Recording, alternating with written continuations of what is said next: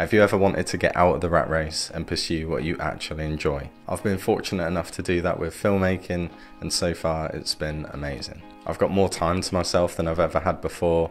I've grown more than any previous year in terms of my skills, and I've made some great memories along the way too. Maybe you want to take a similar route yourself, or maybe you're just interested in looking at the positives and the negatives of going it alone.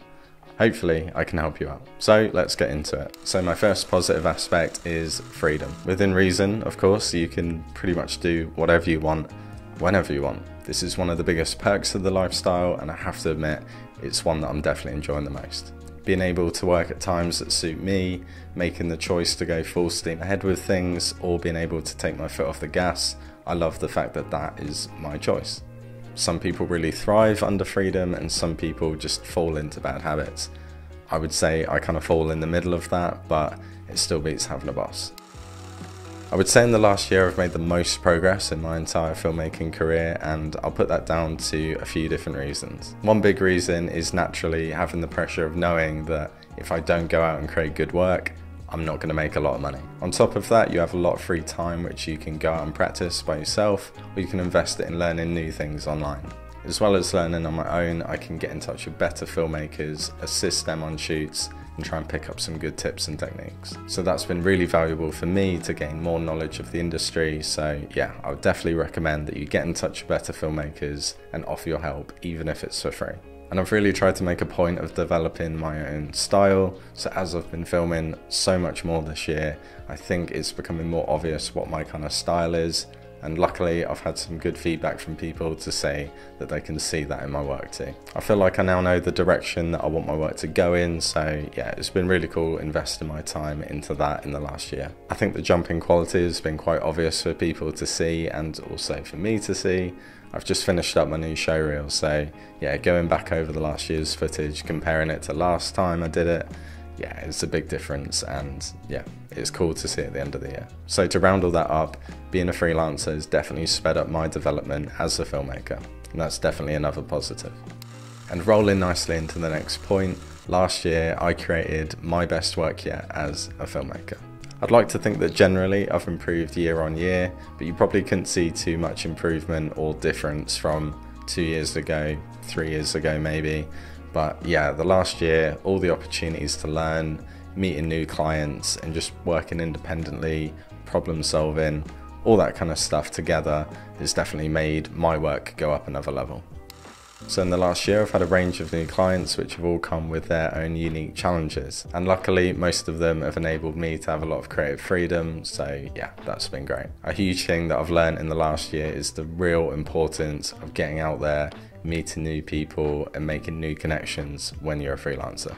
People will begin to talk and they recommend you to their friends, who are quite often business owners, and yeah, it just begins to snowball. So as nice as it is to take it easy and stay inside and relax and just live on your computer, you really do need to get out there and get your face in front of people.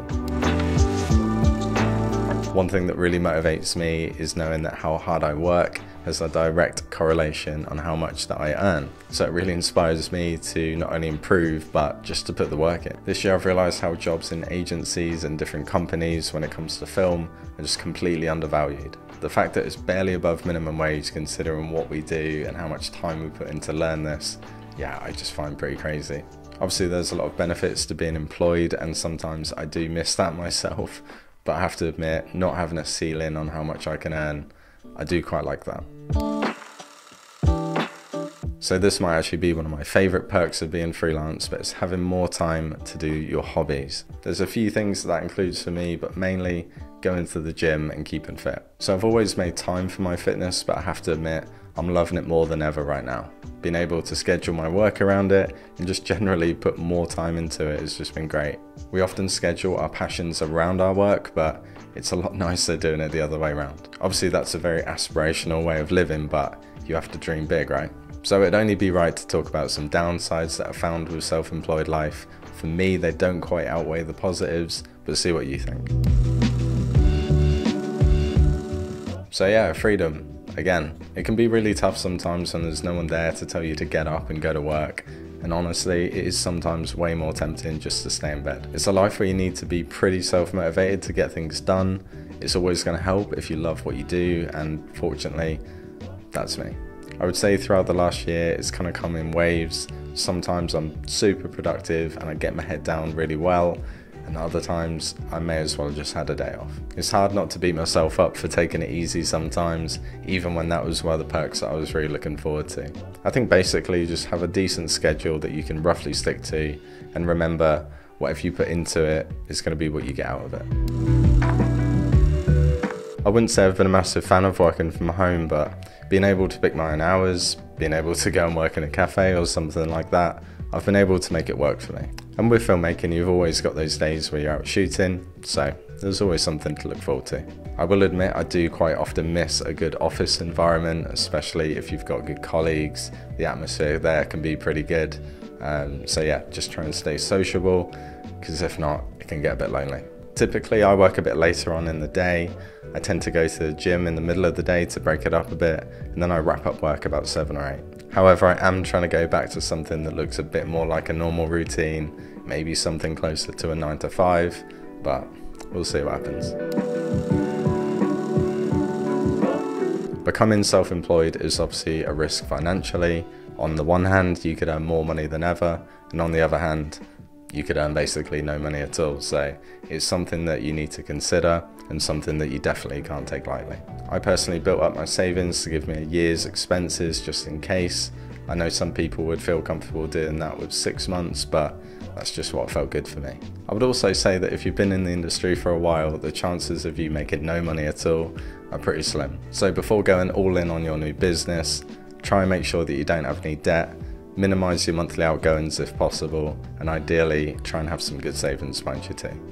So for me, I'm still glad that I made the choice. I've had a really good year, but I do understand that I need to keep my head down and keep improving. I wouldn't say that I wouldn't work for a company ever again, but I guess if I don't, I've done pretty well.